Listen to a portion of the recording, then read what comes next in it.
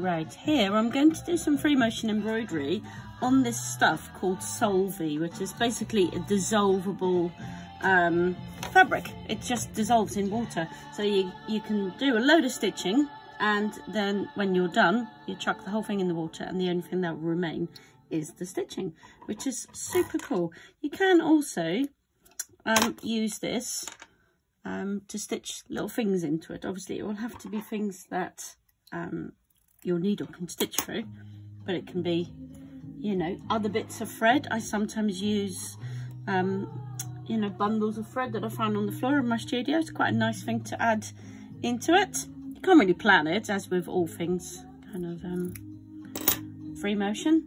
So just gonna go. So I've got it all threaded up, and here goes.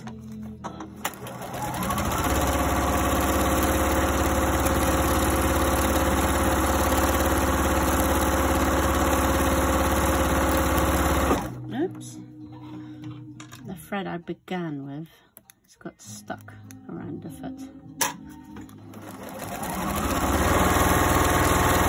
Obviously, if your stitches never connect, then they will just be a loose chain when you undo it. So it is kind of important to turn it into like a lace work or something where the stitches just connect with each other in some way.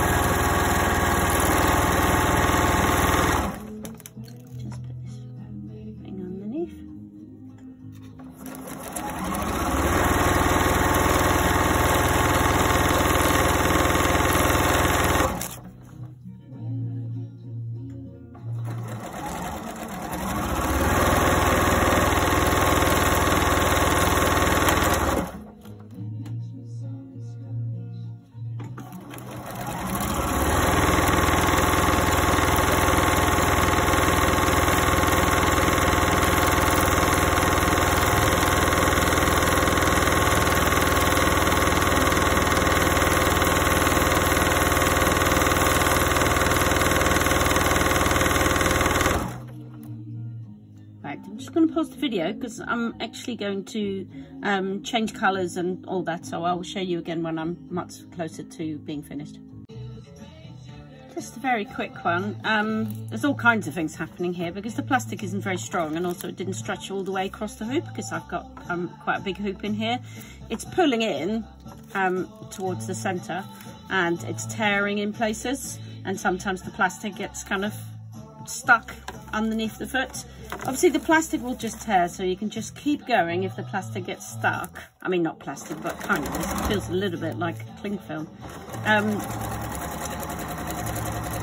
So I really wouldn't worry about what's happening with the kind of soluble fabric, because that will just dissolve and it will be gone.